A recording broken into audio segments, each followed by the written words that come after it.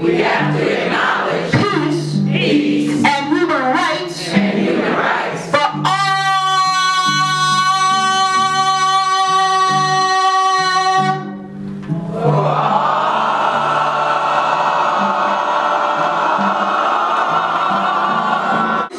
I don't know what I've been told. Storytellers in the house, we better we wrote. It's time to celebrate the story. Celebrate it now. Celebrate the story. Celebrate it now. I was walking in Harvard Square and saw this man that I knew lived in the street coming toward me, and he was just sort of stumbling as he walked.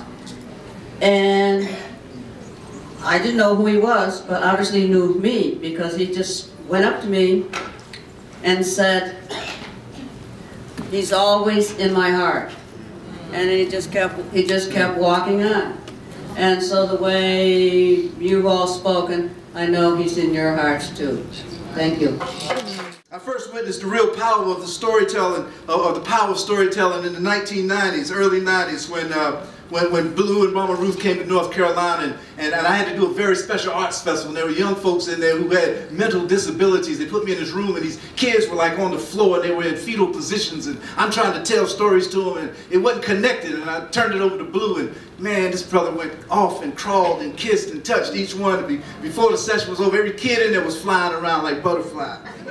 Let me tell you something, these boys is out here hustling, slanging, cussing like they mama ain't taught them nothing. I saw this thug, Lord, he was simple. Praise to the creator of the sun, the moon, and the stars. Praise to the one who allows our hearts to beat in our chests, allows our lungs to draw in the sacred breath of life. Decides she's going to throw the railing away because she just can't hold a railing and hold a baby, do it all. If the ice breaks again, she'll just drown. She finds the baby and she begins to walk gingerly, gingerly. Finally, the ice holds. You, men and women of sun and moon, downloading your ancestors who prodded you into an arena called activism and love. These, you, careful craftspersons of words and life, aristocratic word sorcerers with your stories. Well, nobody ever helped me to a carriage, or my mother thought it was giving me any best play. In the summertime, the heat would be excruciating. And really good seeing all these new young people doing something that really challenges people as far as self-confidence.